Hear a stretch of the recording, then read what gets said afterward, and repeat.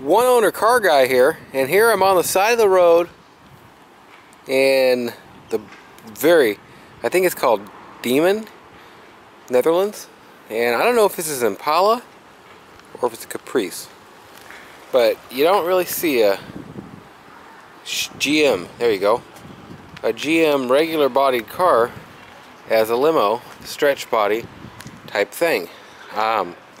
Plenty of Cadillacs and all that, but on the back it says MX-09 Chevrolet. Give you the close-up of them tags. Somebody will know. It doesn't look too factory looking tag on the MX-09. And the back has some weird type of slant to it almost. But really cool setup. Could use a restoration, of course. But it's got your limo seated interior, and I know you can't really see in there that well, but I was just on the side of the road and I don't see much of anything like this. I had to take a quick video. There's your factory hubcap.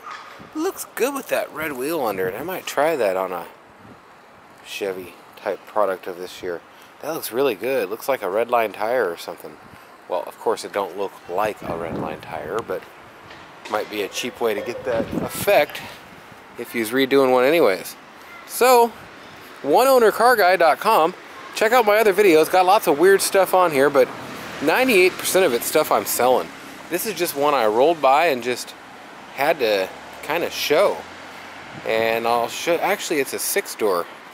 And all doors open, and this one you'd have to get in because it's flipped around. Huh, that's so interesting. Okay, well, interesting cars. One owner car guy. I got unique 1 and 2 owner, Euro, Muscle, Chevy, Classic, you name it. Just cool stuff, and I sell it cheap. Thanks for watching. Have a great day or night, whatever it is, wherever you are. And like I say, make sure and check out my website, oneownercarguy.com. Thanks for watching.